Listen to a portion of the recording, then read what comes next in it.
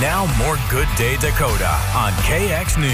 6:37, welcome back. Well, in this year's legislative session, state lawmakers expanded several programs which made it possible for more North Dakotans to qualify for certain tax credits.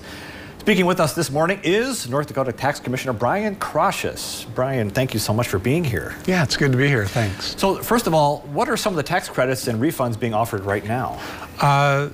Lawmakers, as you mentioned, this past session passed historic tax relief, a historic tax relief bill, over $500 million, $515 million.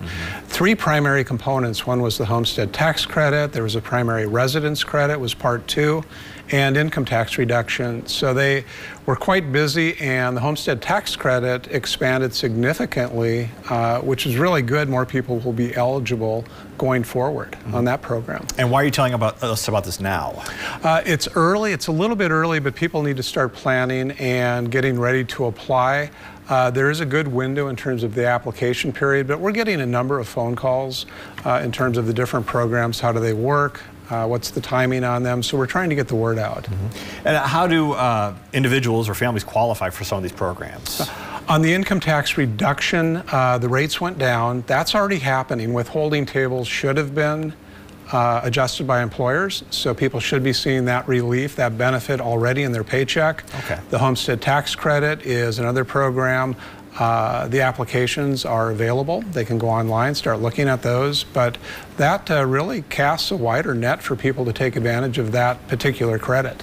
So people at home watching, they could probably save about how much on average would you say?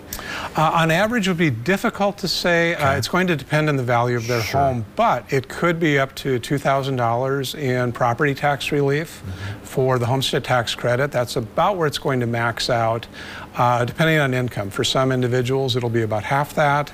But for everyone, it should be fairly substantial.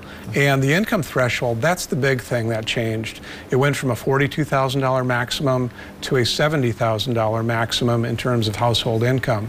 So more people will qualify to apply, and that's good to help ease that obligation, that tax bill. Do you get some feedback as to things like, oh, I don't know if that qualifies for me? What would you say to people who might be thinking about that? We do, and when we look at how many people are eligible, how many people actually apply, it's a fairly high percentage in that for that particular program, but still about 1 in 5 people who are eligible aren't applying. So we tell them, go to our website, or in this case, go to the county website, your city website, take a look at the information. It doesn't hurt to ask, and if you qualify, it could mean substantial savings, so we really encourage people to do that. North Dakotans like saving money.